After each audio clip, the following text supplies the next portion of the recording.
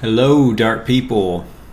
We are doing the Dart language tour. We're in the function section, testing functions for equality and maybe return values because it's a really small section. Okay, I don't know exactly why this is called out as a thing that we should take note of, that we should remember as being important.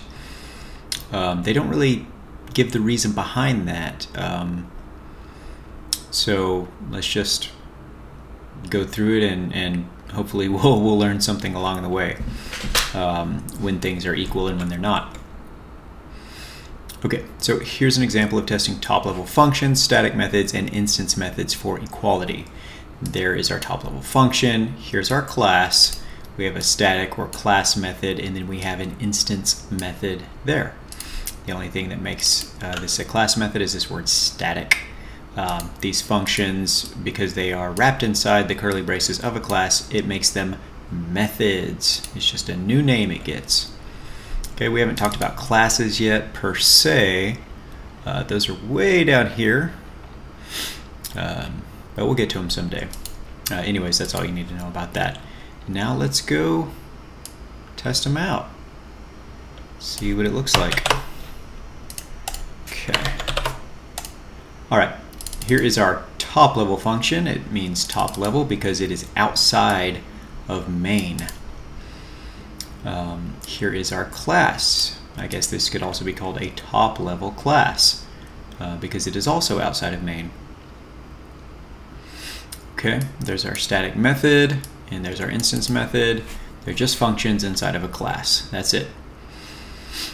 Okay, the thing about an instance method and a static method in a class, in object-oriented programming, you have this concept of a class, which is like a blueprint for building something. The letter A is not very descriptive as to what that thing could be.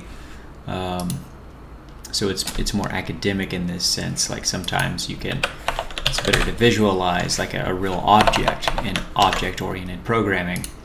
But think of it like a.bar refers to the class method versus a is lowercase a. If you say like new a, and that's old notation, which is fine. And then you say that instance dot baz, okay, that refers to this function here, or this method. Okay, so that's how that's kind of used. All right, let's get into our entry point of the program, the main function. We have a property here. Actually, it's not a property, it's not inside of a class. We have just declared a variable called x that can hold anything of type function. Okay, so we can't assign an integer to x. It doesn't allow that because it's expecting a function. Okay, type int can't be assigned to a variable of type function. All right, so let's first compare the top level functions. Inside this x bucket, if we dump in foo, which is a top level function that does nothing, okay, nothing's happening here, then this word foo here refers to, well, what's going on here, but x also refers to that general like logic, like what's going on there. This says assert. If we run it, we won't see anything over here like that. If we change it to a print, now it's asking the question, is foo equal to x? And it'll print the result and it'll say that's true. Okay, so the way I like to think about this, let's see if I can do this. So if I have, let's say, a bucket here and another bucket here, this first bucket is called foo.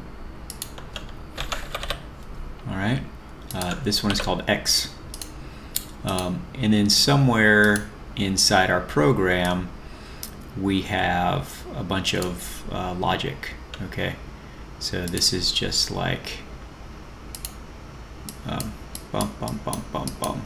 Like something happens. All right. So somewhere in our program, the logic is stored, and foo, when we declared it up here, right now there's no logic, right? So it's like it's doing nothing. Like these lines represent doing nothing. Maybe return null. It points to this space in our machine that says, hey, this is what foo represents. Foo is just the name for this logic in curly braces. And it also contains metadata that it should return void. Or null, I guess. And simply by assigning foo to x, really what we're doing is we're saying, well, foo only represents all this stuff right here. So when you assign foo to x, what you're really doing is just saying x equals that stuff. They point to the same thing. So now when you say print is foo equal to x, yeah, it's the exact same thing. It's just like a different name for the same logic. Okay, so that's what that's doing. Okay, how do there we go. Boom. Now let's go look at the static methods. So we have x is equal to a.bar. I want to do something real quick too. I want to print a.bar and just show you that this is, when you put the reference to a function and you don't actually call it, that is a closure. Okay, I'm going to change this back to an assert so that we don't see that true anymore there. So the first thing we're going to see printed here is this closure, a bar. Okay, this is the name of the method on that class. So this is how that closure is defined. Okay, so now x is equal to the function itself. If I go back to like that drawing I had where I had this thing here, it has some logic in it, like it's doing something, and then we had a bucket. So this is like a variable foo originally.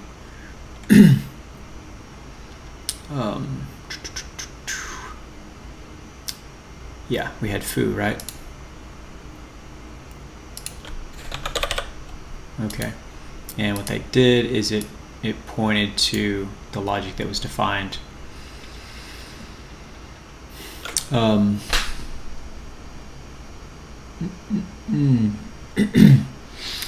So this, yeah, I remember what I was going to say. So this thing right here, all of this, these are like the instructions of what to do. If you said, what does foo do? You would say it does this. Now, whenever you have a process and you know, you have like input and then you have output. Okay, so whatever you put into the function, let's say like if it takes parameters, it does a process and then it returns something. So this is like the return type. Void would be over here.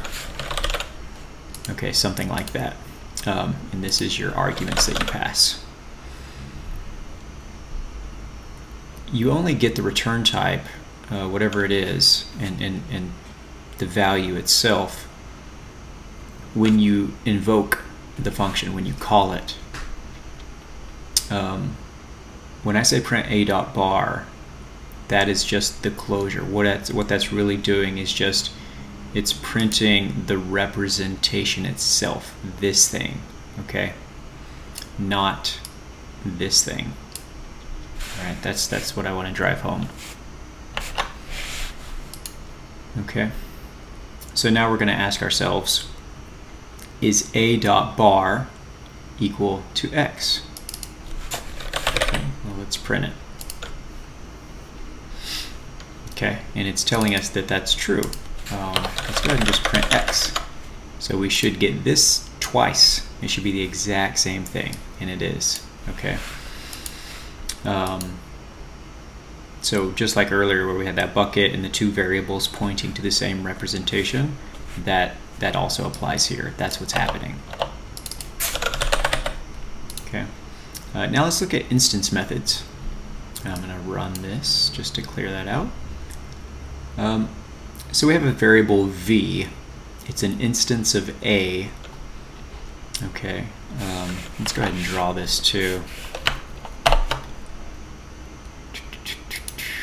So let's say we have an instance of a. So here's our class A, and this is the object that we produce, the little instance. And let's say this is an object we produce. It's an instance. This one was v, right? Okay. And this one was w. All right, now we're going to say that y, which is a variable, is equal to w. Okay, so we're creating a little bucket, and these are kind of like little buckets as well, I guess, right? But somewhere over here, we have a bucket, and we're going to call that y. Let's go a little lower right there. Okay, there's our bucket y. And it's equal to w. So this w, I could draw it the same way if I really wanted to. I could say, all right, let's show w as a bucket because it's a variable like that.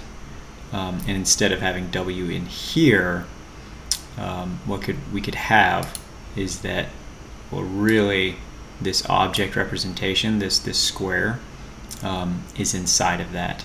Likewise, it's also inside of that because we've assigned it, okay? So it should be the same thing. So if x, which we haven't reassigned, x is, okay, sorry. We are reassigning x. So earlier it was a.bar, but now we're moving on to the instance methods. So we have this other bucket called x, okay? And it is going to be assigned w.baz. So within this bucket, it houses this thing. It has an instance method called baz. Okay, so there is, I don't know if it has like different kinds of shapes. I don't know. I mean, you could think of it as like a like some sort of object that's kind of hanging on. All right, and this is I don't know how to make that smaller, but anyways, this thing right here, this is like w.baz. Maybe I can just like spell it like this: B A Z baz. Okay. And x is equal to that w.baz. Okay. Now, yeah, so this whole thing here is going down into there. All right. Now, because x is equal to w.baz, if we say y.baz, see y is a variable that represents w.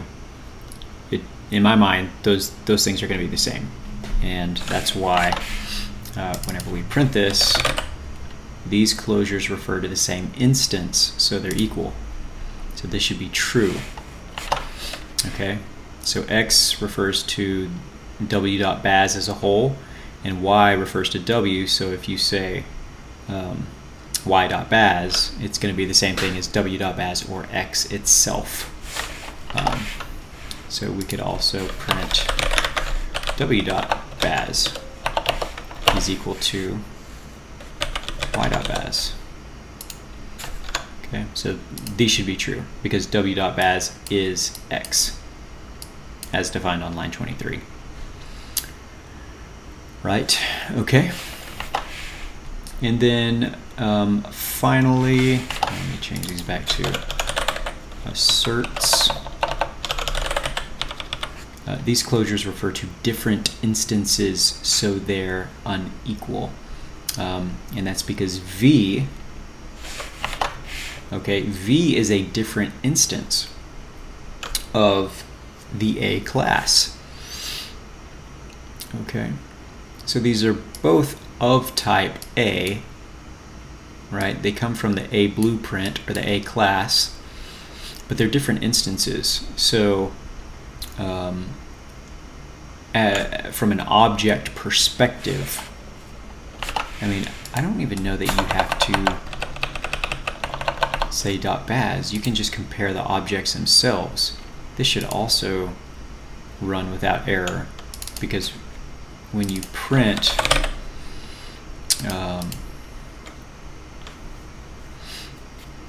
these two things, we're saying that V is not equal to W, okay? Because they're two different objects.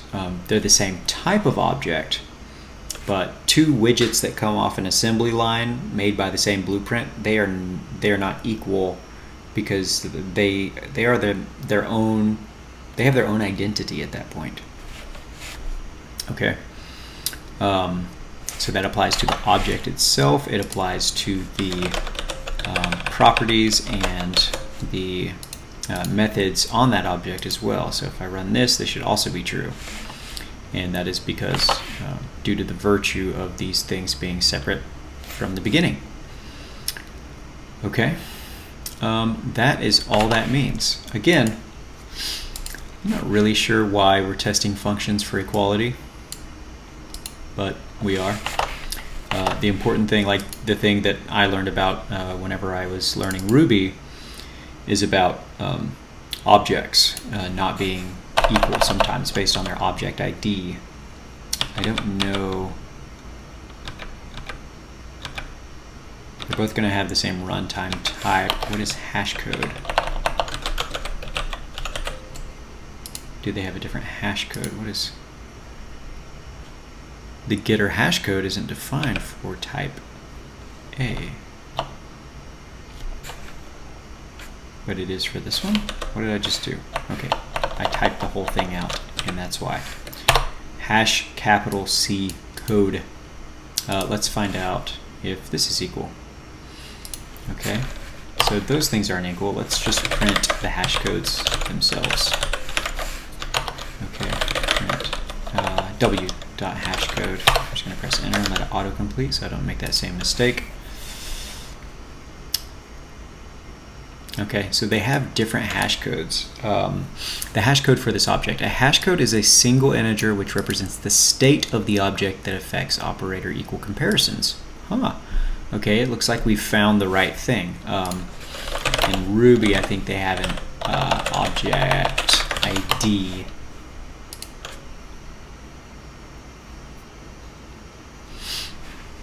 Yeah. They're not actually showing us some of the things, I mean, because obviously it changes, the hash would. But that's how you do object comparison in Ruby. Alright, all objects have hash codes. The default hash code implemented by object represents only the identity of the object, the same way as the default operator equal sign or double equals. Implementation only considers objects equal if they are identical. Identity hash code, okay. It's overwritten, blah, blah, blah.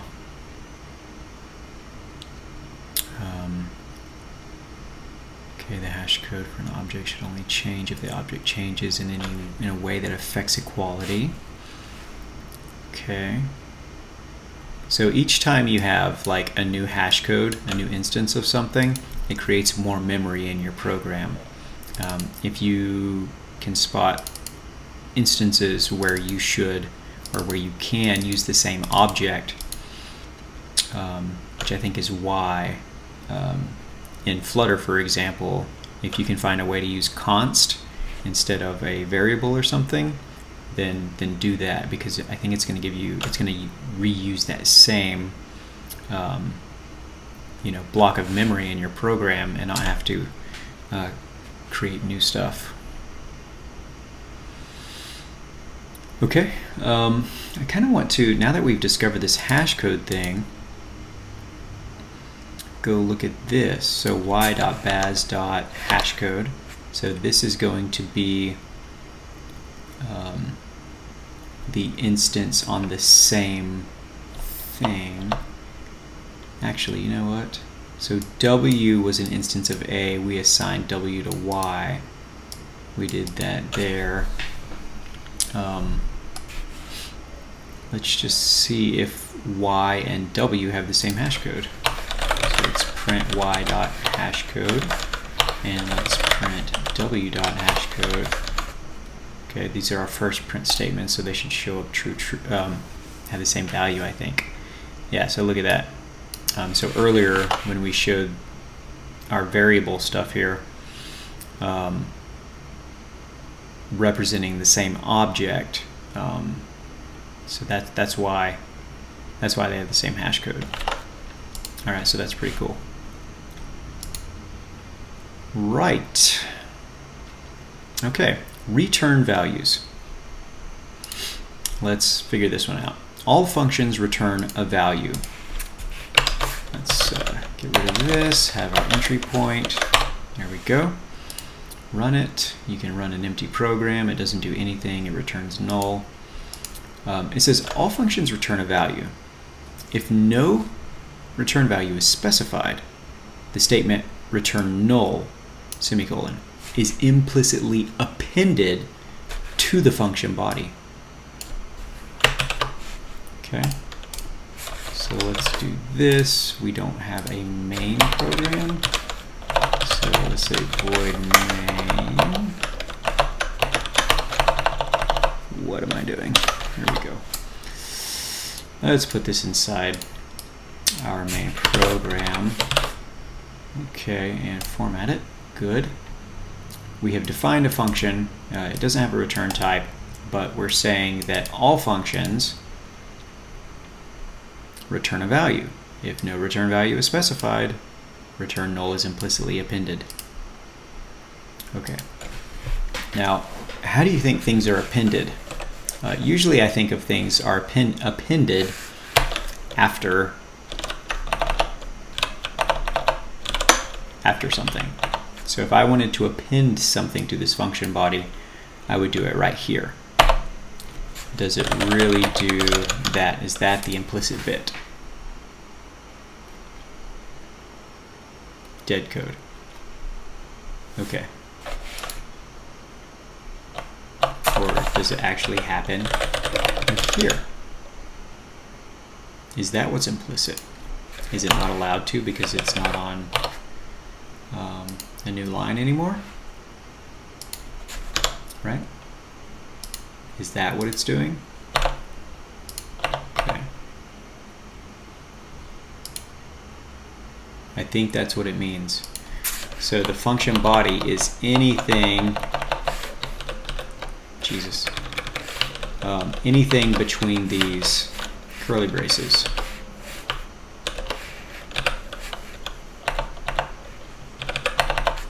Anything between these curly braces is the function body. So if nothing's here, what does it say? If no return value is specified, the statement return null is implicitly appended to the function body. So you could even have something like, let's say var x equals 5. Okay. Even if it's all this function does is like assign a variable and it doesn't print or do anything with it, this should still be true. Like it should still assert that when you invoke foo, that it is equal to null. Is that the case? Let's print it so we can see. It's true, okay? Because the way I read this, if no return value is specified, okay, we didn't return anything, we didn't say return x, no return value was specified. The statement return null, just like this, with that semicolon, is implicitly appended to the function body. This is the function body, everything in between these curly braces. So it's appended. Okay, it's still true.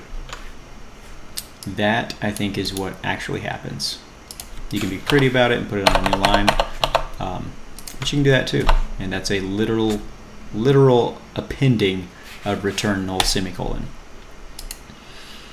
Okay, so just remember that. I think that's what we wanted to learn today.